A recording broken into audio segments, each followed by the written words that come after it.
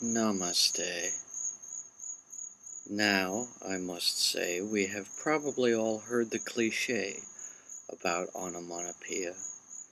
that it makes music to my ears.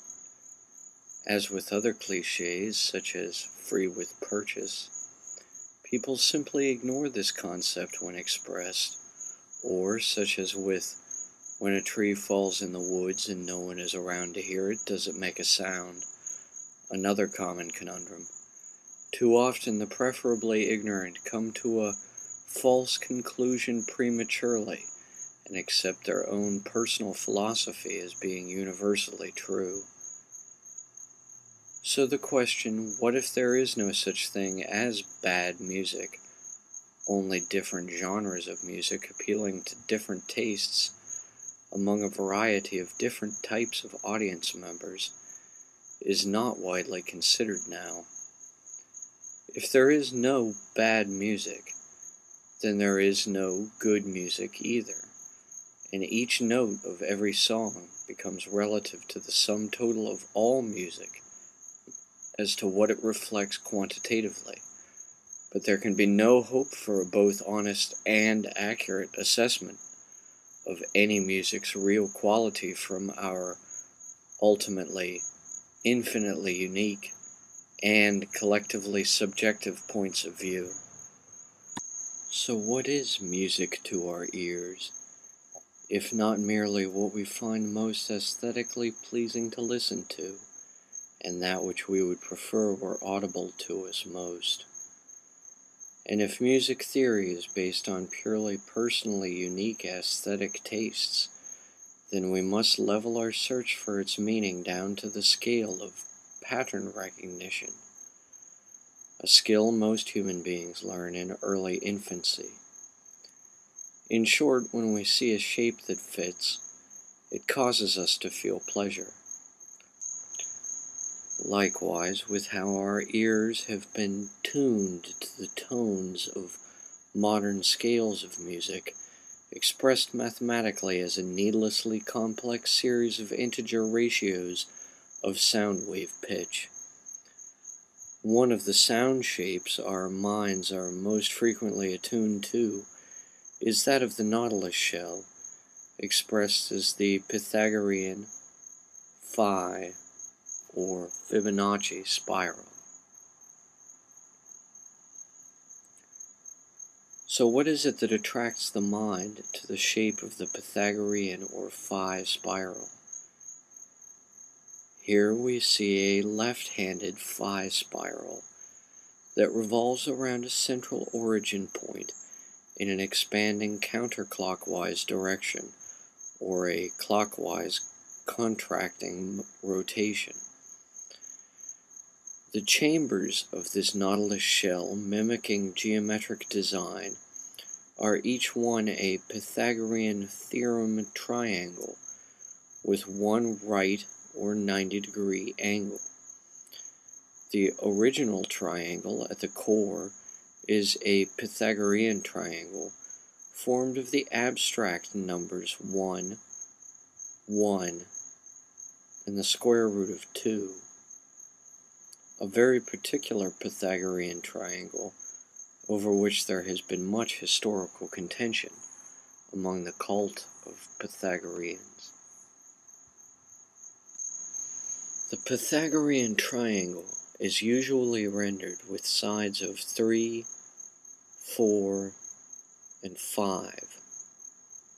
However, because the same theorem used to derive these measures, the Pythagorean theorem itself, may be applied to solve for the lengths of any triangle, with one of its three interior angles being a right or 90-degree corner. The triangle formed by bisecting a unit square diagonally may also be solved in this manner,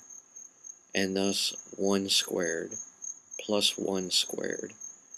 equals the square root of 2 squared, or, more simply, 1 plus 1 equals 2.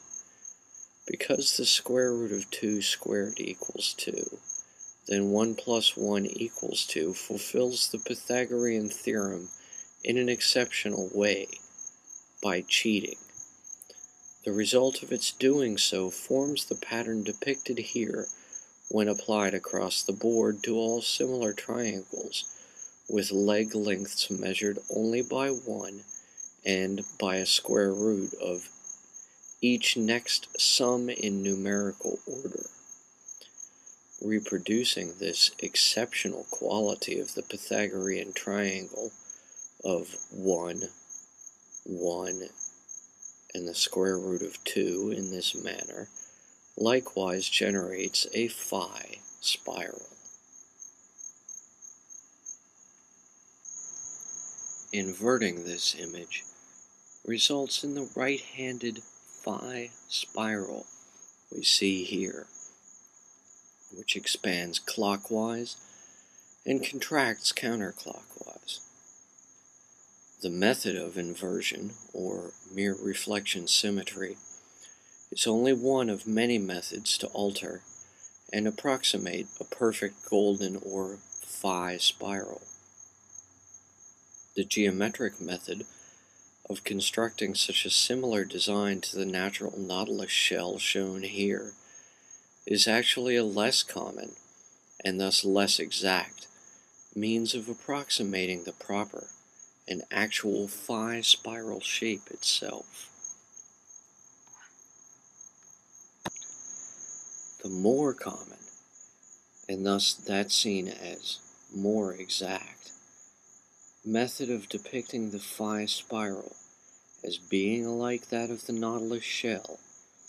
is the Fibonacci spiral, or as a series of rectangles and arcs, each arranged at a ratio to the next, along the spiraling pattern of these arcs,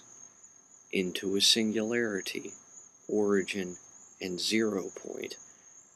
at 90-degree angles to one another, and at the certain, specific ratio of 1 to 2/3, defining the roughest approximation for phi as the ratio for the area of each iteration to the next adjacent to it on either side. Here we see in red outlines the exact Fibonacci spiral overlapping the similar, naturally occurring pattern of growth of a nautilus shell. But, again, what is it about this golden mean, this Fibonacci spiral, this phi transcendental sum, and even the Pythagorean triangle at its core, that inspires the human brain in such a way as to catch our attention? And how does such a pattern recognition object as the golden spiral relate to what strikes us, moreover, as music to our ears? What is it about our own species' form of brains that results in our taste in different kinds of music? Is there a format for music we would actually all find equally appealing to each of our differing ideals?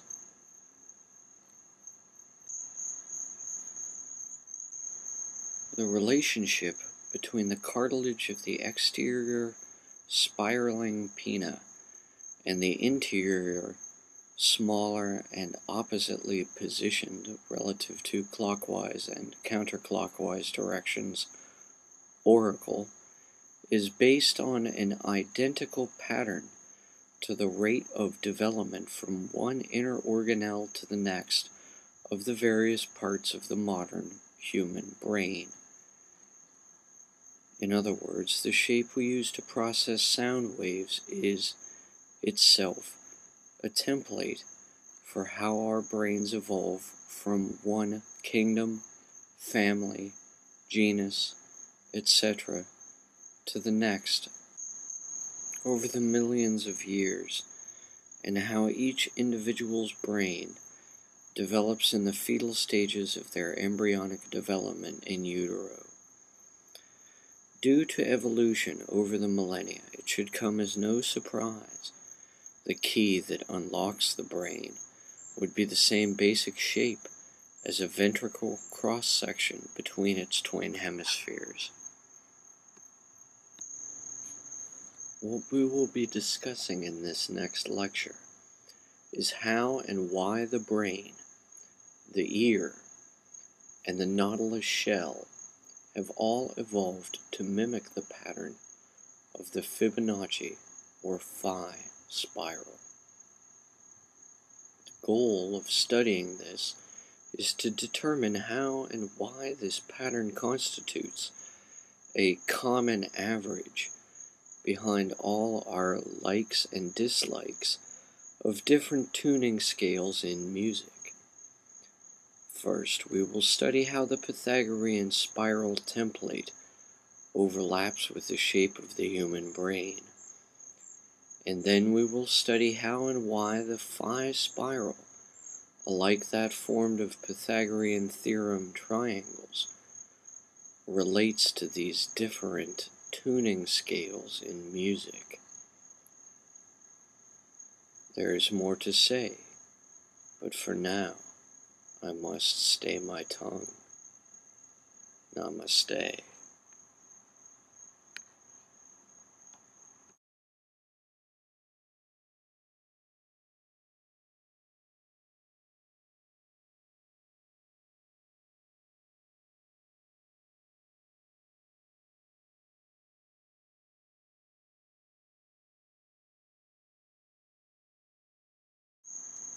What we are preparing to explore is a line of reasoning comparing the human brain to a phi spiral, and then comparing a phi spiral-shaped timeline of universal events to both. The goal of such a model is to propose an alternative form of light cone, one that is not straight up and down with a right angle between its base ellipse's centroid and its apex tip, but one that is curved instead, like the form of a nautilus shell. The representation of multidimensional forms and patterns for constructs symbolic of time as the fourth dimension itself is not new. Consider the pattern of the pendulum as it traces out a circle of infinite pivoting arcs. Once we identify these patterns occurring in nature, we may next explore what causes them to do so. Just as by applying study to the theory of epicycles, the explanation of heliocentrism was ultimately deduced to account for the apparent retrograde motions of the nearby mobile heavenly bodies. For these reasons we, thus, decompose the perfect or ideal Fibonacci spiral from its similar, though imperfect and irreplicably unique counterparts that occur in nature, such as in any given example of the nautilus shell's general pattern of growth. The same way a nautilus-shaped shell pattern differs from an exact or perfect example of a Fibonacci spiral because it morphologically adapts to its changing environmental habitat over time as it grows and develops. So too does the neural complexity of the human brain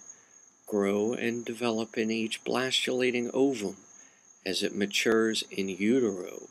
into an infant outward from a central origin point and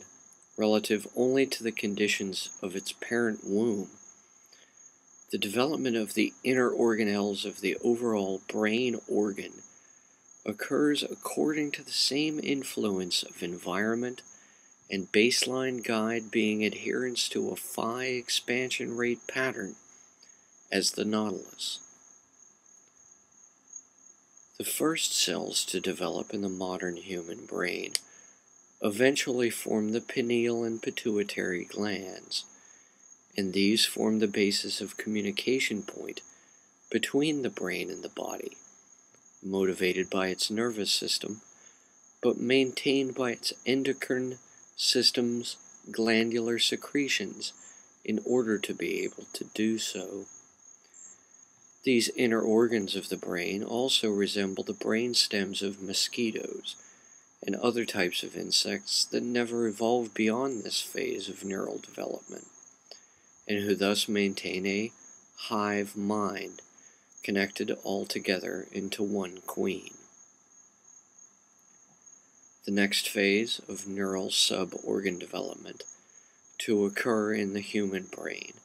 corresponds to the reptilian brain stems pattern and occurs in the hind brain structures of the human brain. Next is the mammalian brain, and this includes the majority of the remainder of the cerebrum, being the midbrain structures in the modern human, responsible for our somatosensory system, our non-automatically self-sustaining life support, and 5 sensory systems. The final constructs of the brain, including the thalami and frontal lobes of the bicameral cerebellum of the so-called forebrain, are the most complex and evolve last in cerebral developmental cycles. If we compare the nautilus shell, or phi spiral pattern, in which the organelles of the brain evolve in a fetus in utero, to a timeline depicting phases of universal development, the result appears as it does here. We shall be examining this diagram in extreme detail next, but for an introductory overview, let us see first how the phases of neural complexity and development over time can form to chambers in a nautilus shell that are determined by the right or 90-degree angles of one interior rectangle to the next iteration ascending outward from its origin point core. Thus, we can trace out 9 basic levels of development of the cosmos along a timeline shaped like a phi spiral, depicting such as there are 9 quadrants of rotation through which the phi spiral ultimately passes from its origin point, expanding outward to its end. The point inside the brain corresponding to the origin point of the phi spiral is the pineal gland, and the point inside the timeline of cosmic scale development corresponding to the origin point of the phi spiral is the Big Bang. The 8th and 9th iterations to follow from this, corresponding to the midbrain and forebrain sections of cerebral development, and to the realms of universal evaporation as matter decays into energy, and to the subsequent nulliverse of pure ZPE energy that would logically follow such a conjecture, are hypothetical. As we begin to examine this diagram more closely, we quickly find the labels on it are oriented perpendicularly to our perspective at the arrangement's present angle. The first thing we must do is flip the diagram relative to the labels in order to be able to properly read them. To do this, we reorient its position relative to us by a 90-degree or right angle rotation counterclockwise. The phi spiral being depicted maintains its clockwise expansion rate from this point throughout the remainder of these lectures. As we move inward toward the origin point of the phi spiral pattern, let us again be reminded this association of the development of the cosmos with the pattern of a phi spiral is probably arbitrary. However, the association of the development of the human brain with the pattern of a phi spiral is not, and as we shall be seeing, there are apparent similarities between the brain's various tissues and the arrangements of massive quantities of stellar mass in the evolving cosmos. Let us begin our examination of this model by closing in toward the origin point from the section of the phi or Fibonacci spiral graph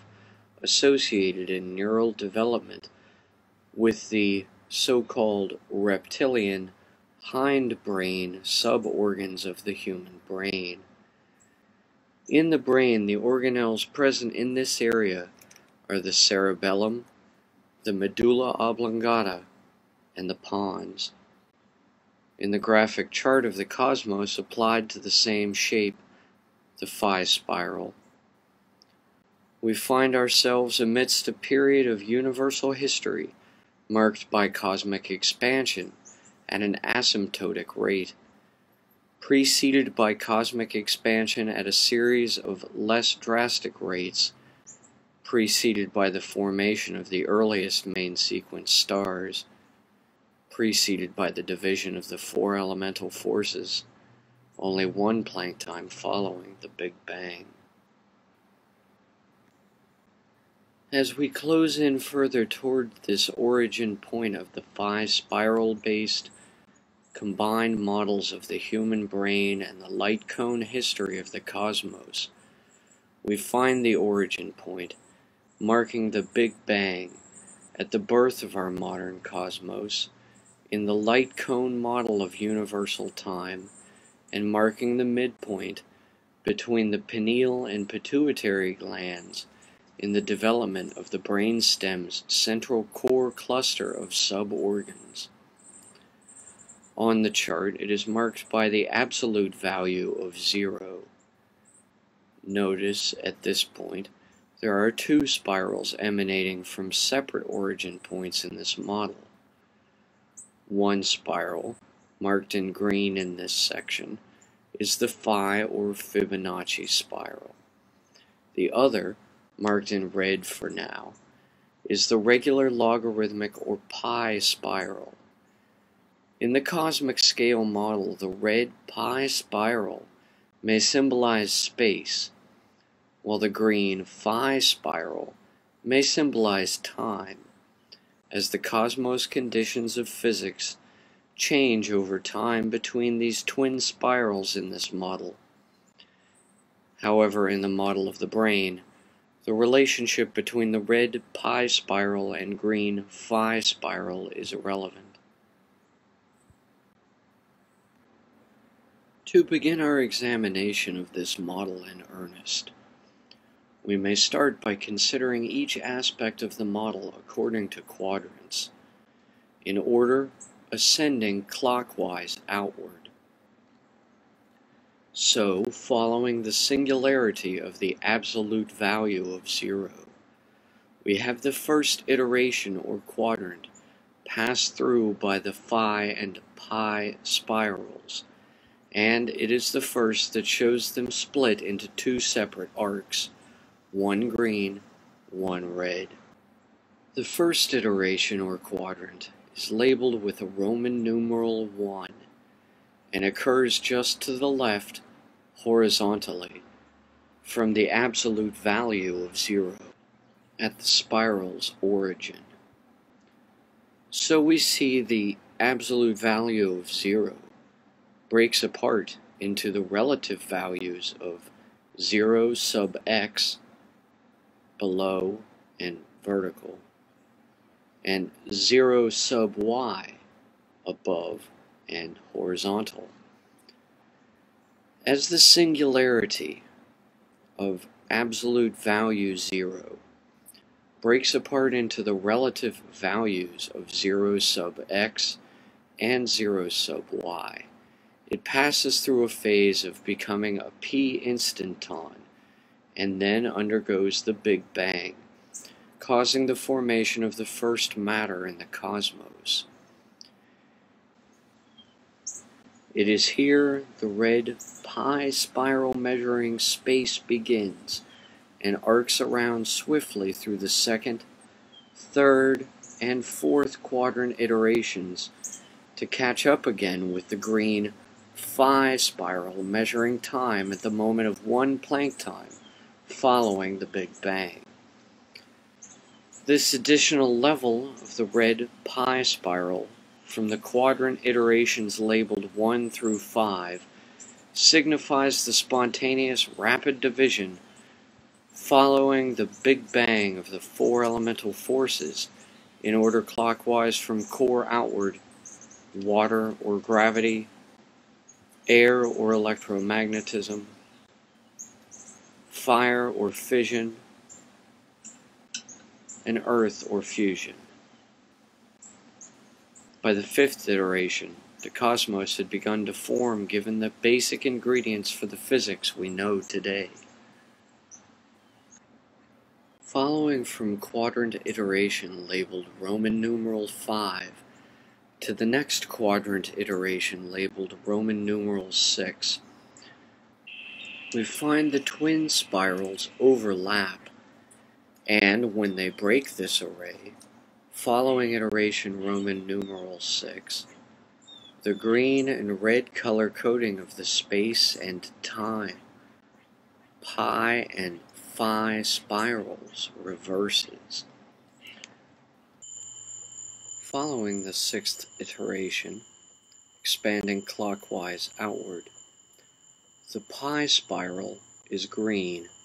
and the phi spiral is red. The segment where they both overlap for one quadrant's arc, combined as one, is labeled in black as the main sequence for the formation of the earliest stars. At iteration Roman numeral 6, we find the formation of the Alpha Galaxy and the death of the first star as it was reborn to become the first black hole at the center of the Alpha Galaxy. Between the sixth iteration and quadrant iteration Roman numeral 7 is the era of nebulae forming. At the sixth iteration, we also start to see another sequence of labels that will continue through to the end, and these measure distance durations of that location away from our present vector of location in space-time, and are labeled using the measurements of light years to this extent. The sixth iteration is labeled 10 to the 7th light years, and the seventh iteration is labeled 10 to the 8th light years, because our present vector location in spacetime is symbolized on this chart as we are in orbit around a main sequence star at iteration 6, where the main sequence of stars ends and the era of nebulae begins. Further away in the distances of deep space, we can see even beyond this seventh iteration, which is marked by the end of the nebulae era and the beginning of the era of spiral galaxies. From quadrant iteration 7 to quadrant iteration 8, it is the era when the majority of space is comprised of spiral galaxies. But prior to the era when these many spiral galaxies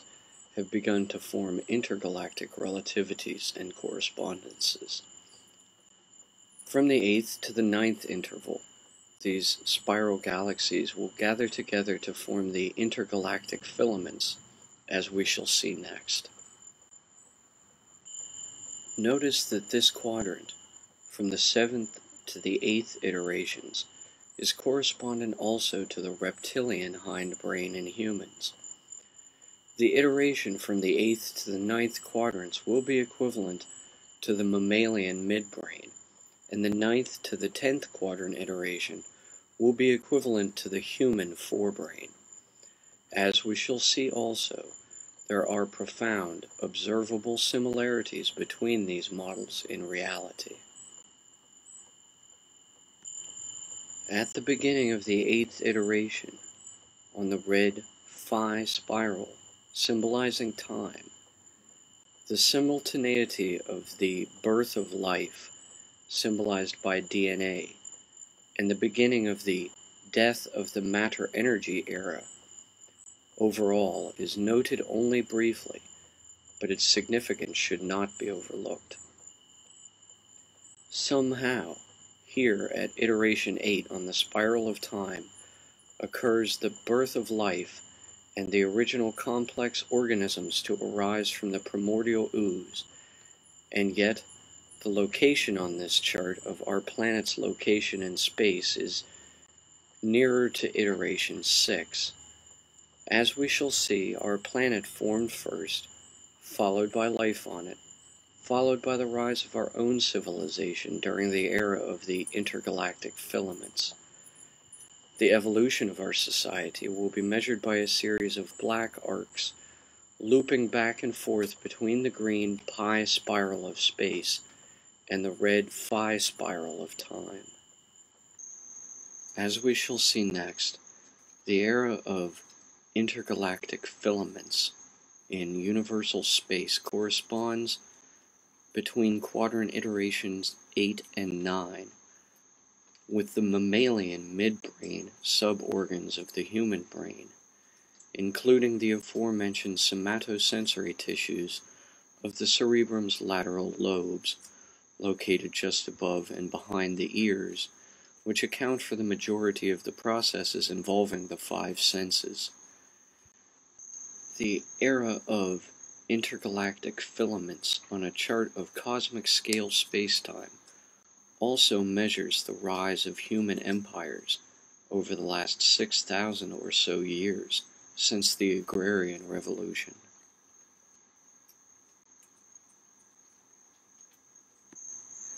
By the time the spiraling cycle has reached its 9th quadrant iteration, the era of intergalactic filaments is ending, and human imperialism is already past its peak. If we intend to even live to see the cosmos as it will look like when it fully achieves this 9th iteration phase, we will have to preserve our minds as electromagnetic auras within the cosmos to persist in existing, because long before such time as the end of the era of intergalactic filaments, our own planet will have met its doom. The 9th iteration we see now is, as we shall see in the next lecture, the same as the midpoint of electromagnetism, directly between its first peak, conjunctive with psi, or the mental energy harnessed by the mind, and its second peak when, at the speed of light squared, it bleeds into the force of gravity. As mentioned, we will learn more about this aspect of the arc of human activity,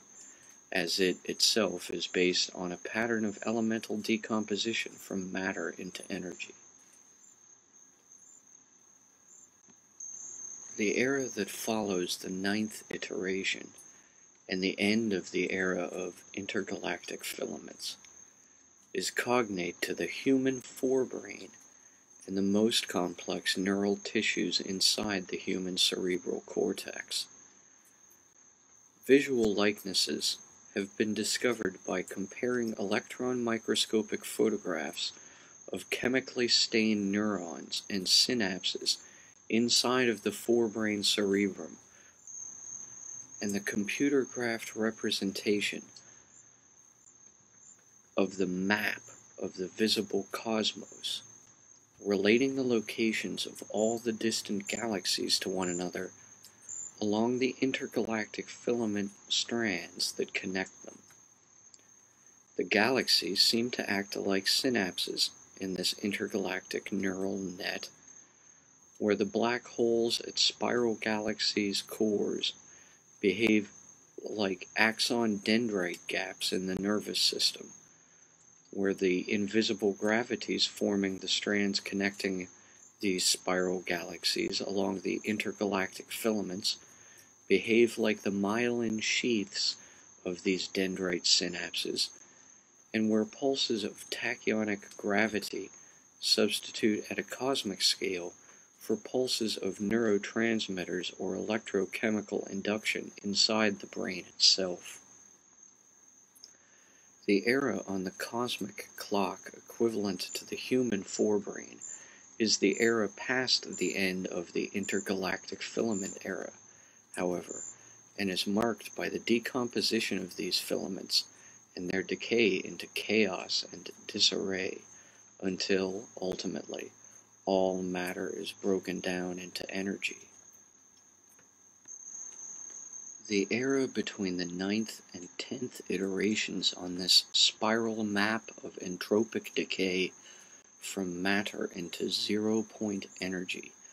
is marked by the decline of the amount of matter, bosons with mass, in the local universe relative to the amount of energy, fermions with almost no mass. As the last amounts of electromagnetism fizzle out and become gravity, the last surviving souls preserving minds as electromagnetic auras will also die out. As the period of peak gravity reigns in this era, existence, as such, is defined by shortage and scarcity. There is very little matter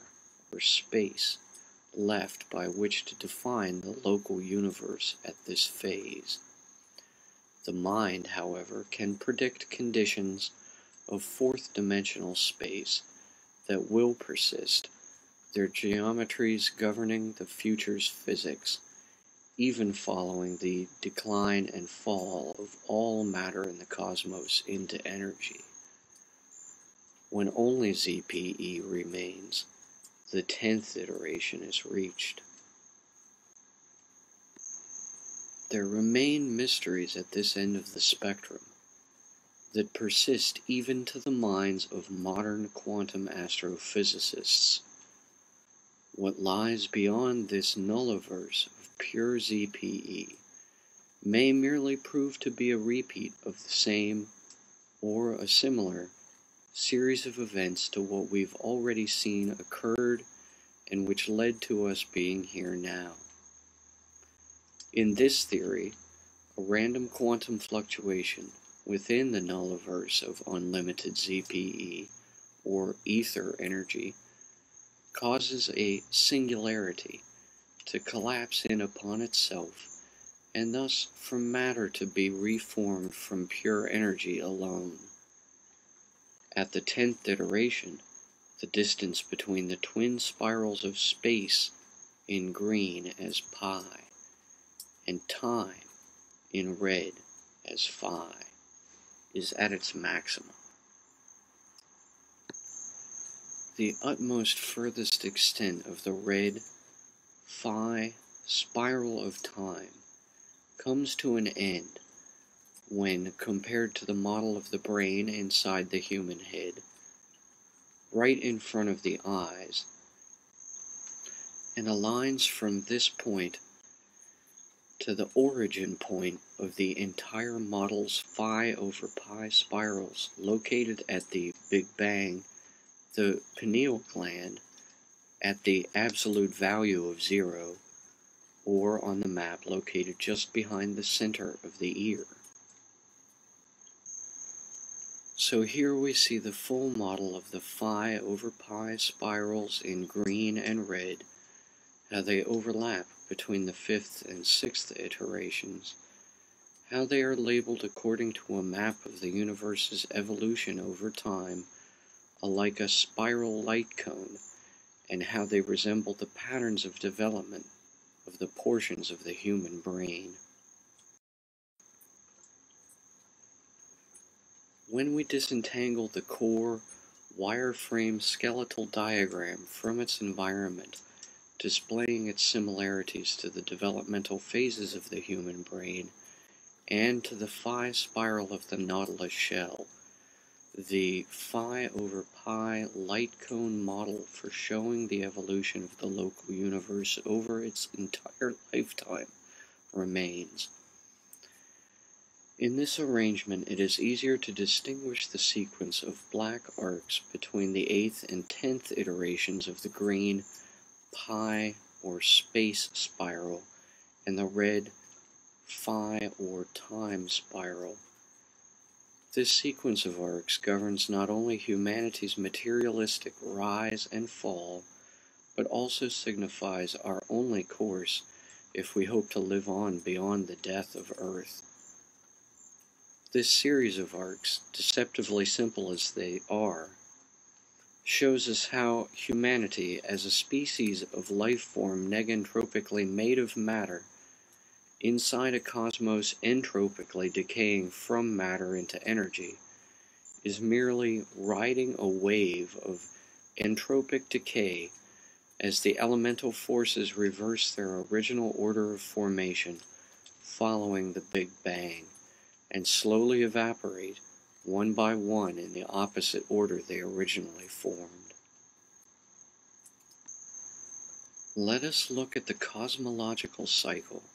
that underlies the human social cycle's rise and fall of empires over the few aeons of our own human history. We see it consists of 6 arcs, occurring as continuous segments of one cycle of force transference from one elemental force to the next. Each arc carries a force from left to right on this graph, at a certain rate dependent on its distance from a central core origin point that occurs opposite each arc. So here we see that, in the time it would take matter, the bosons produced by fusion, to travel a distance of 3 equal units on the bottom ruler, mind, mental energy, or the force of psi, could have traveled 6 units of equivalent distance, and gravity, operating at a rate of c squared in the form of superluminal tachyons, would have gotten 15 such units. The reason for the oscillation of the arc's core origin points between entropic toward the bottom or negentropic toward the top remains unknown. Without adding a more complex terrain for environmental context, the motions seen in the series of 6 arcs, equivalent to the 4 elemental forces, in reverse order from their split at 1 Planck time, following the Big Bang, including also psi, the 5th elemental force of the 6th sense, mind, and ZPE, the nulliverse at the end of time, cannot be so easily explained. If they are seen in a larger context of various other barriers and forms of impediment, then they become the obvious path of least resistance within such a model, and then their behaviors become rational and explicable. What we are seeing in this diagram is the individual below divided by the bicameral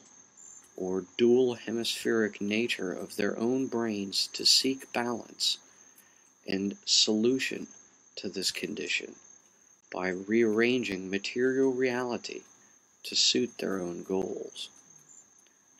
To accomplish this, they enter into the bargaining strategies necessary to survive economic exchange with pre-extant society as a whole. Within the core of this entire social value system arises the same pattern as we find expressing the 4 elemental forces in reverse sequence as they appeared, plus mind and ZPE. In this manner, we see that the rise and fall of human societies has been only a phenomenon we've experienced while floating on the surface of a larger pattern, consisting of a much longer-term trend for influence on a much larger cosmic scale, and that if we continue on in this trend as we are now, we may yet be able to outlive Earth, but we could not survive the death of the material cosmos itself.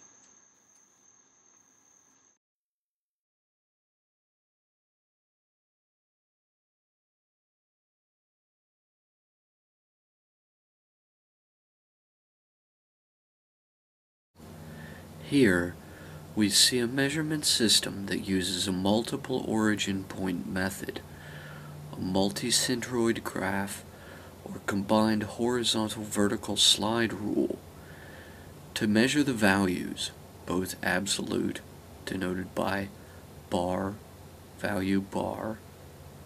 and relative, denoted by parenthesis, value, comma, value, parenthesis, of various variables. The values ascribed to the variables, such as plus or minus and integer values, relate to the variable's distance from the primary vertical axis at a right angle to the horizontal midpoint. The structure is here applied to measuring the values of variables x and y, where the values given for one occur from the perspective or from the POV of the other. Thus, for example, the value on the middle left, y equals -3, denotes the value of y from the point of view of x is -3. In this arrangement, we see that x is the individual, and y the group or collective of any given society or culture of the same species as x. Thus, the middle vertical axis measures the minimum values of x to y and of y to x, and the further from this, the greater their perceived values become. The top arc above the middle axis line is symbolic of the free market of exchange between the individual and the society or group, and constitutes a graphic depiction of our elevated, though arbitrary, overinflated valuation of imaginary commodities in this realm, where the very currency of exchange itself is fake. Below the horizontal axis line are the mind states of those individuals more prone toward an individual mindset, perspective or POV on the left, and those more prone to a collectivist mindset, perspective or POV on the right. The measure at the lower middle symbolizes the absolute value of reality as being comprised of twin halves, one the perspective of the individual, labeled X, the other that of the collective, society, or group, labeled Y. Moving toward the centralmost core of the model, we find the horizontal axis line symbolic of the perception between the individual, either of an independent or collectivist mindset, below, and the realm of social discourse above. We see the motivation for the independent individual to initiate the process of interacting with the exterior realm of society is needs, and the comparable force motivating the collectivist individual is manufacture. What one person needs, another can make, and what one person makes, another may need. Such is society to the individual. As we delve into the utmost central depths at the core of the model, we find the mechanism of exchange between the interior individual and the exterior society. It is comprised of subjective knowledge in the semicircle on the left, and supposedly, objective good and evil in the square on the right. As knowledge originating from the future, labeled F for future, increases,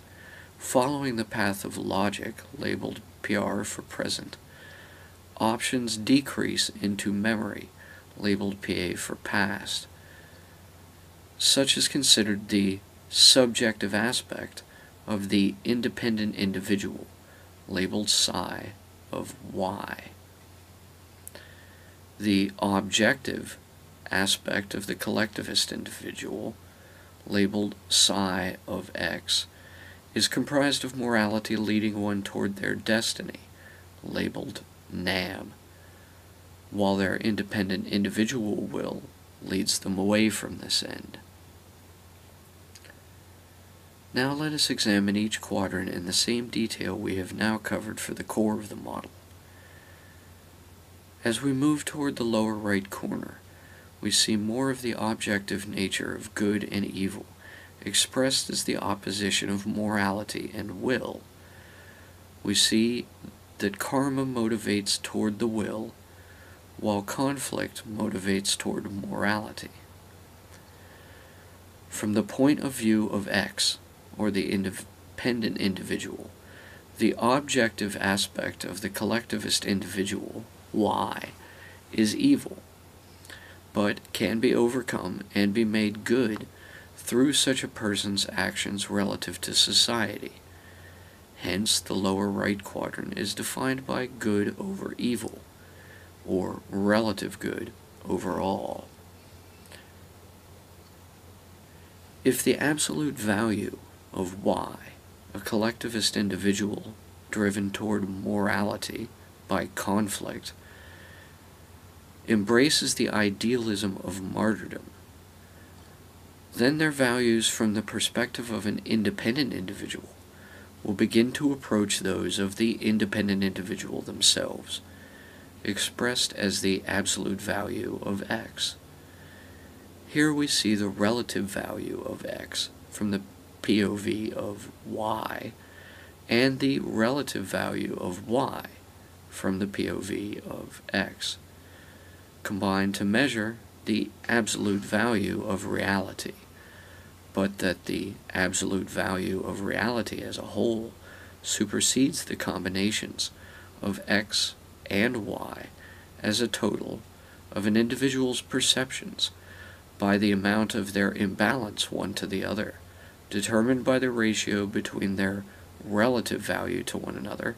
and their absolute value to themselves. The inner values of the independent individual, or the absolute value of X on the diagram, tend toward altruism over materialism. But because materialism is seen by the independent individual as evil, and altruism is seen by the materialistic collectivist as evil, then the lower left quadrant, describing the philosophy of the independent individual X, is labeled as evil over evil. Thus, we find the independent individual X becomes closer to the collectivist's individual values Y, in a counterclockwise revolution around this model, while opposite this, the values of the collectivist individual,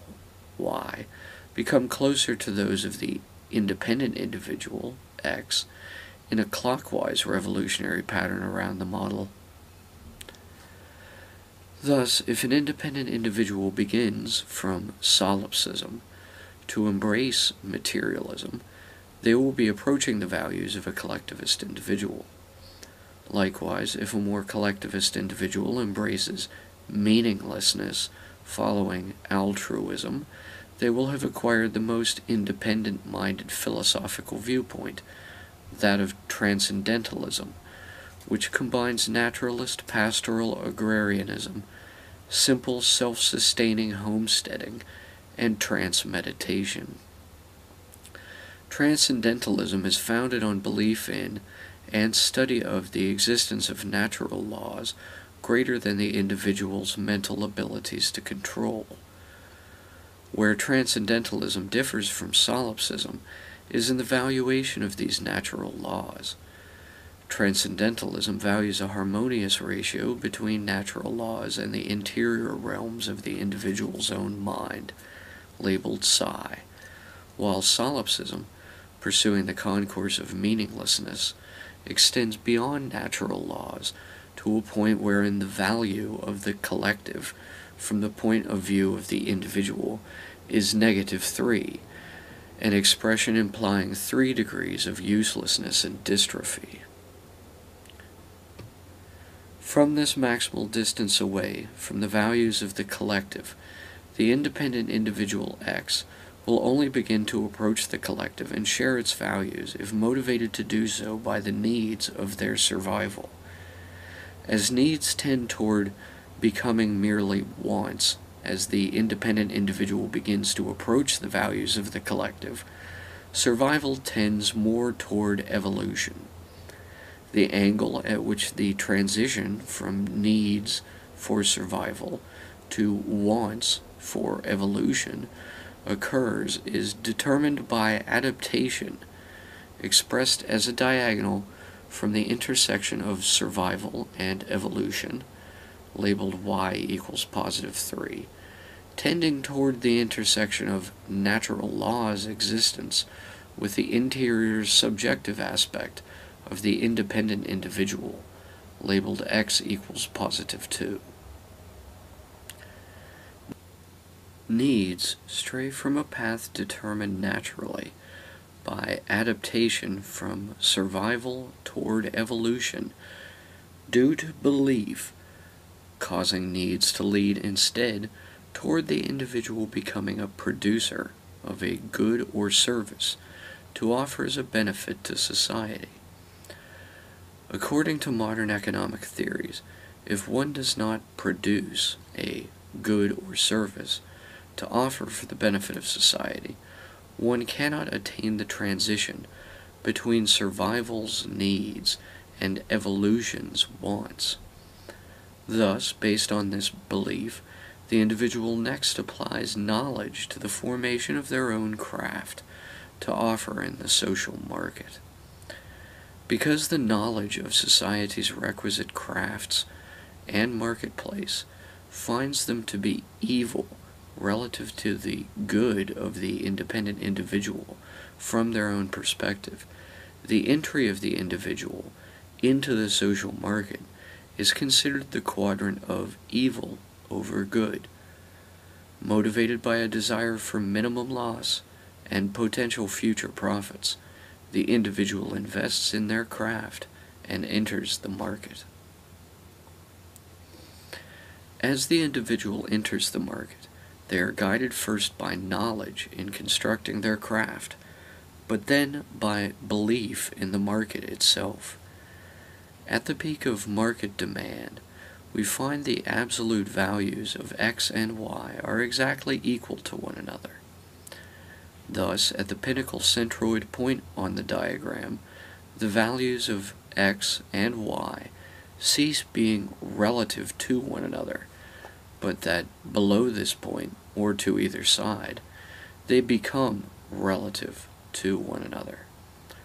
As the minimum gains invested into the individual's craft,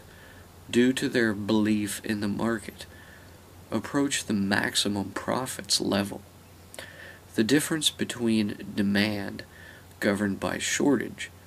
and supply, governed by surplus, is measured as a diagonal from the core of the economic portion of the diagram, labeled x equals 0, y equals 1, tending toward the value, labeled x equals -2, of the independent individual from the perspective of society that is most aligned with the good of both parties involved, the good over good, wherein the good of the many and the good of the one are exactly equal. The role of the individual producer ceases here and is replaced by that of a group of consumers as supply approaches shortage due to influences on distribution and manufacturing in the industry of mass producing the goods and services designed by the individual producer as their craft. As maximum profits dwindles towards maximum costs, the ratio of surplus to shortage governing this trend is itself determined by the rate at which industry can manufacture a product and distribute it packaged to meet demand in the market. The ratio of supply to demand is the key factor in modern thinking on economic law. Economic law, like standard nutrition, the concept of unenforced law, or the deification of theism, are all constructs by the mind of the collectivist individual, who values society most, to conceptualize the nature of society's artificial laws. To the mind of the collectivist individual, the only thing separating an individual's craft that becomes an industry's product, labeled X equals positive 3, from the surplus group of consumers, labeled Y equals negative 2, is ability. Thus, the lure of advocating artificial laws, less than the mind because they are products solely of human imagination, is that by an individual's ability to conform and to influence a system from within, obeying artificial laws is justified by its rewards. As we descend into the mindset of a collectivist individual, we see that totalitarianism, a political dictatorship, is below artificial laws, less than the mind, parallel to transcendentalism, a naturalist philosophy, below the natural laws, greater than the mind, in the mindset of a more individualistic individual. Seeking meaningfulness and inspired by social heroism, idolizing public figures, the collectivist individual embraces the moral relativism of good over evil, or more exactly, the good of the many over the good of the few or the one. A collectivist individual who embraces moral relativism may yet attain idealism by the self-sacrificial act of martyrdom, the placing of the good of a goal, cause, or movement above the good of oneself. Now that we have looked at each of the 4 quadrants of this diagram and examined the complexity of its labeling within the intricacies of its skeletal framework, we may begin to have some understanding of how the individual, divided within themselves between the individualistic, self-serving survivalist realism and collectivist, altruistic utopian idealism, schools of thought that pre-exist the individual born into human society, functions relative to and interacts with their social surroundings. Within the mind of the individual that is equally influenced by individualism and collectivism is the perception of the absolute value of reality as a combination of both these values, expressed as X and Y. Looking back over the entirety of this diagram, we may also examine it as a method for measuring motion on a torus or hypersphere. If the quadrants are taken as fixed location measurements of the values of the exterior over the interior circles, such that the interior circle rotates in the opposite direction as the outer circle, then from relative good over evil would follow relative evil over good, and vice versa, due to the dipolar magnetic repulsive effect of the opposed doubled values, good over good and evil over evil.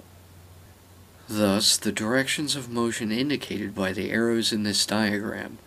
are based on the nature of higher dimensional topographic geometries being applied as a skeletal construct upon which to place labels involving individual interaction with society to better understand how and why such effects may be considered a valid comparison.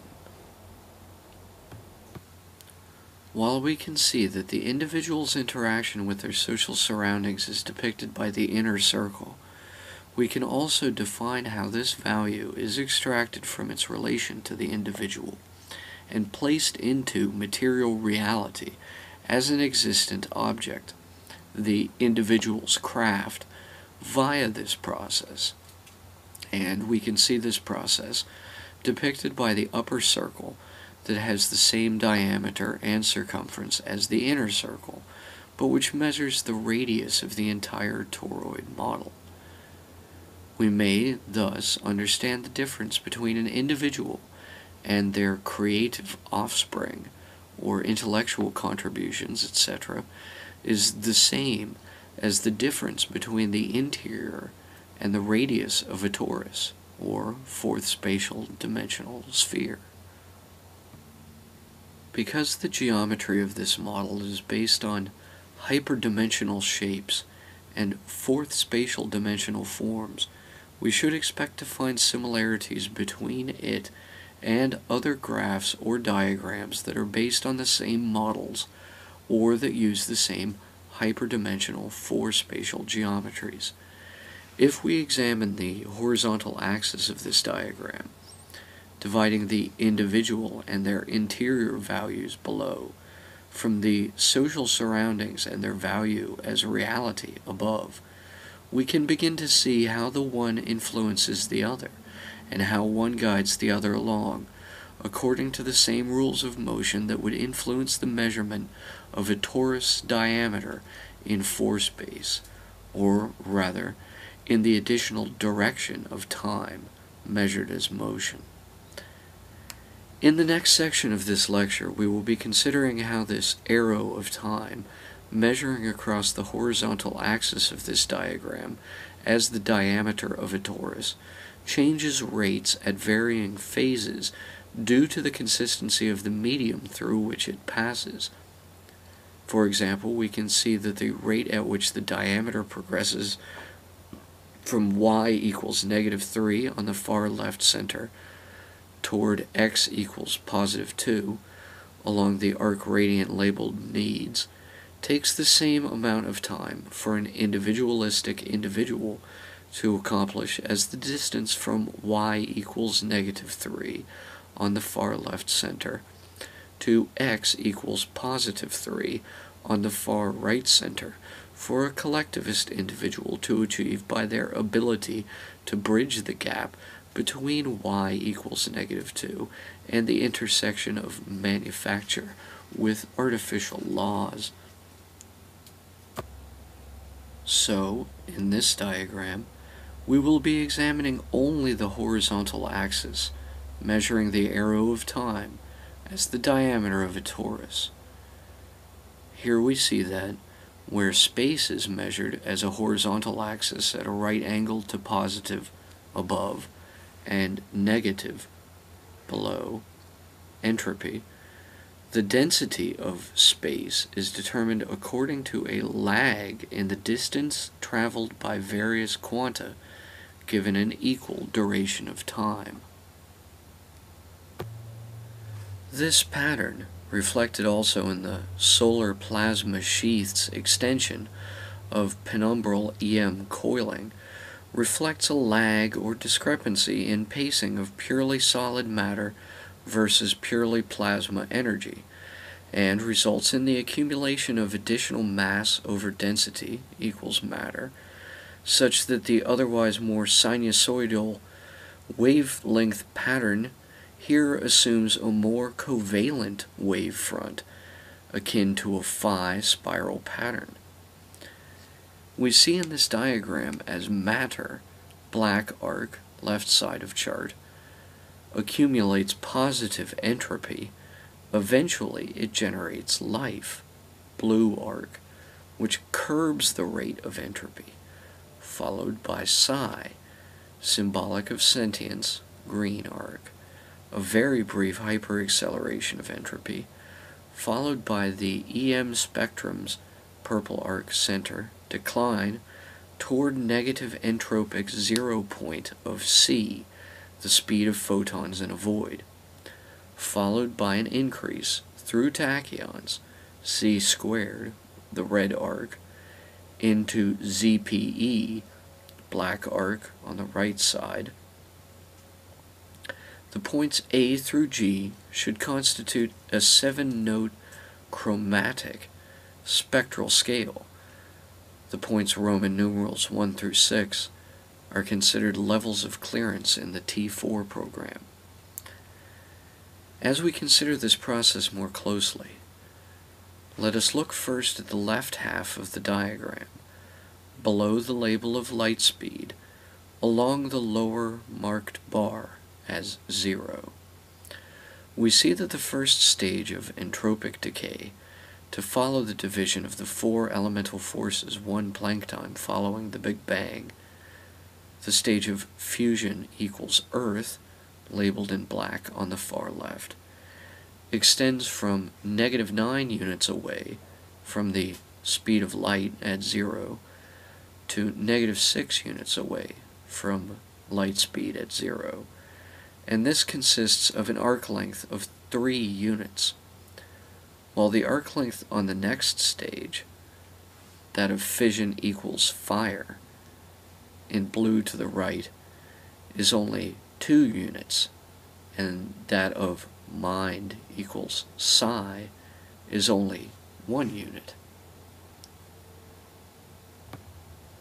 Now let us consider each of these varying elemental stages one phase at a time. We begin in the era governed predominantly by fusion and the coming together of matter to form stable atomic nuclei, attract electrons, form covalent bonds to create chemical molecules, etc.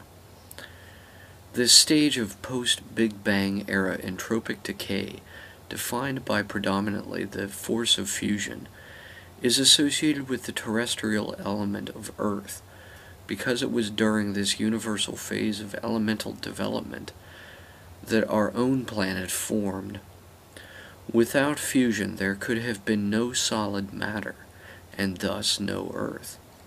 The next stage of decay rates is fission, associated with terrestrial fire. As we will examine at the end of this lecture, this entire graph depicts forces as they are governed by entropic decay, but this graph is only one half of the total picture. In the era of fission, rising prior to that of fusion, beginning to wane, the Sun, our star, was formed. In the era of fission's decline and decay, the Sun, our star, will begin to die, and this is where we find ourselves in historical times today. So we arrive at the location on this diagram, depicting our own present position as an evolutionary development towards sentience, constituted by mind, and labeled by the Greek letter psi. However, how do we know that mind, or our own concept of self-awareness and sentience, truly exists? Its existence may be measured by how it impacts upon and influences the context it is placed into. For example, we might predict that due to the influence of the existence of mind equals psi on the series of elemental forces decay rates, the electromagnetic forces correspondent trajectory in this diagram's context would reach a maximum peak of positive entropy almost immediately following mind equals psi, but would then be caused by this peak to decay at an increasing rate as well, and we would not find the elemental force of gravity equals water occurring at all, because the elemental force of electromagnetism equals air would be consumed into a vortex of dipolar, positive and negative entropy, oriented perpendicularly at a right angle to the surface of this chart.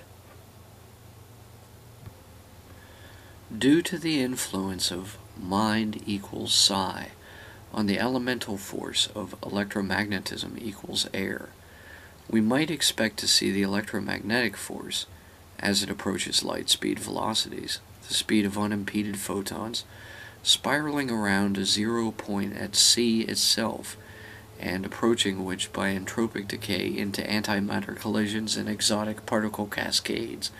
the elements would decay at a much more rapid rate. In effect, the mind could cause the cosmic compositional elemental forces themselves to be flushed down the drain of time much faster. But we do not see this necessarily being the case in observations made of material reality.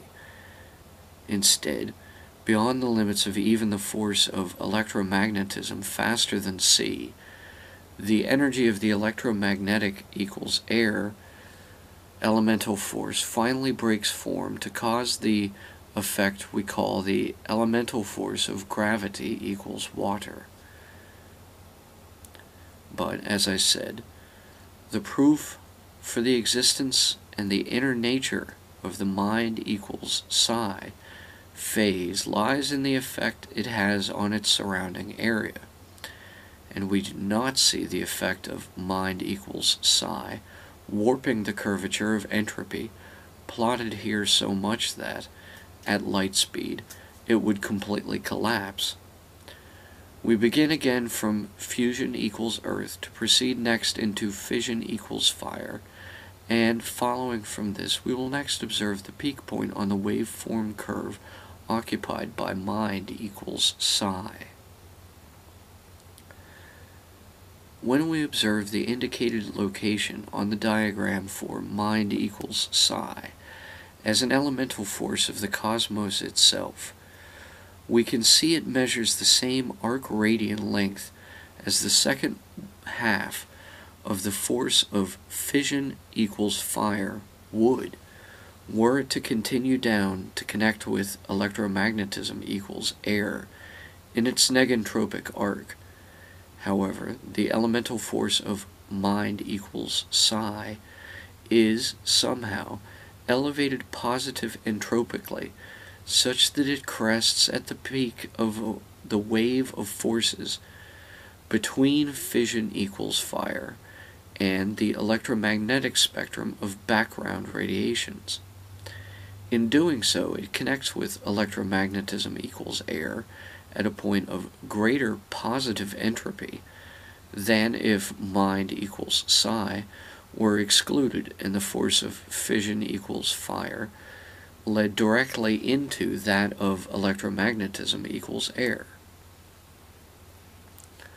All of these aspects would seem to combine to indicate the influence on this model of some external additional factor omitted from depiction, causing the depiction to become warped or distorted from what we would expect it to be, an average sinusoidal wavelength over time. Therefore, for the elements of space-time measured on this chart, those about which the least is now known, gravity and ZPE, are projected with the least degree of accuracy as being such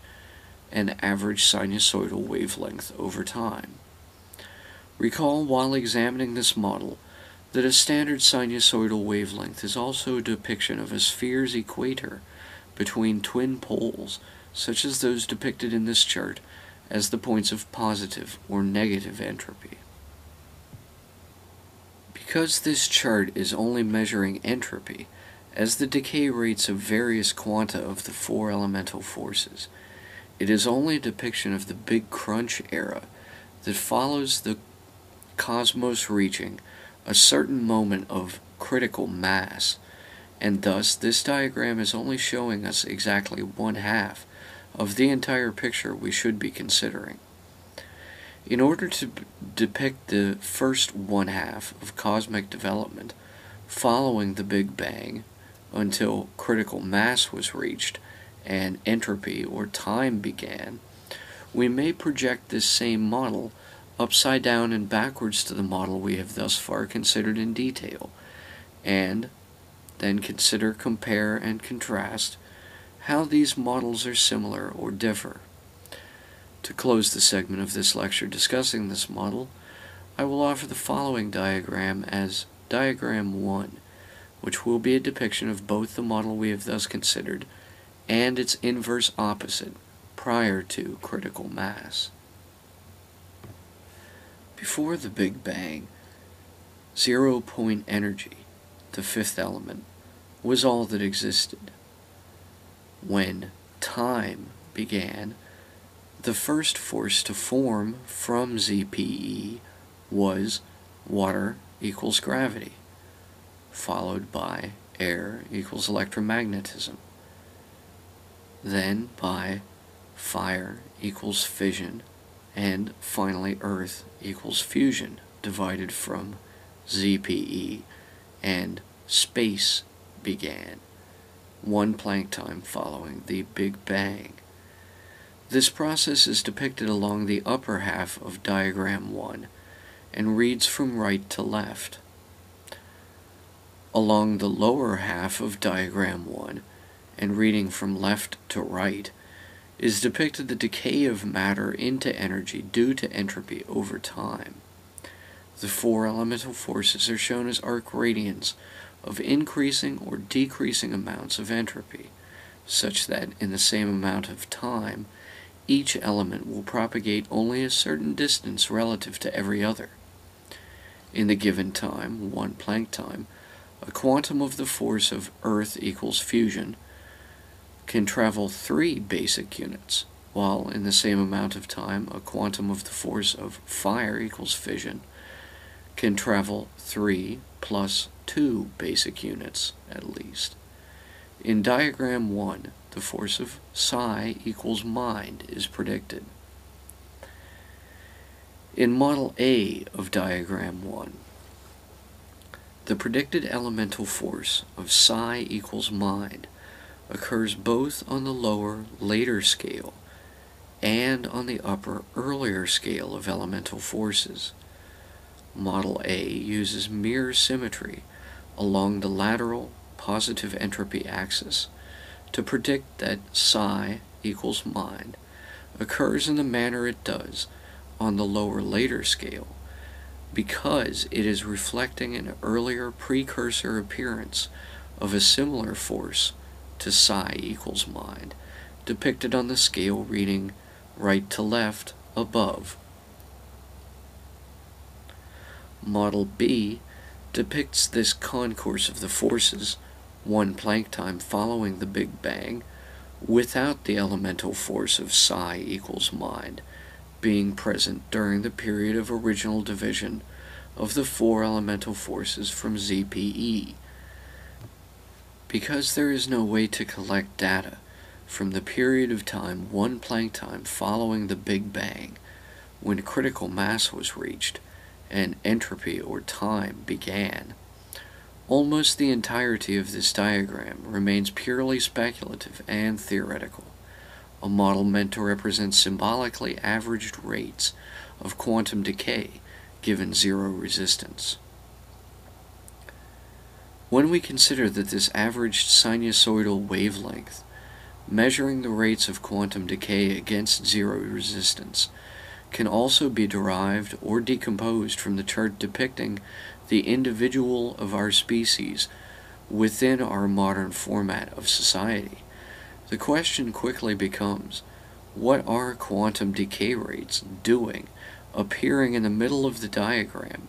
depicting human society? The answer remains simple, though elusive, like the breeze whispering through the leaves of the trees. It is merely a measurement of entropy or decay over time, and it is only altered as it passes through the phases described earlier in the first half of this lecture. The diagram of the 4 elemental forces is only a river, adapting to the terrain defined for it as the path of least resistance across the topology of the diagram of human society. The sinusoidal wavelength passes through the social model like the sounds of a song, in one ear and out the other, some being retained more,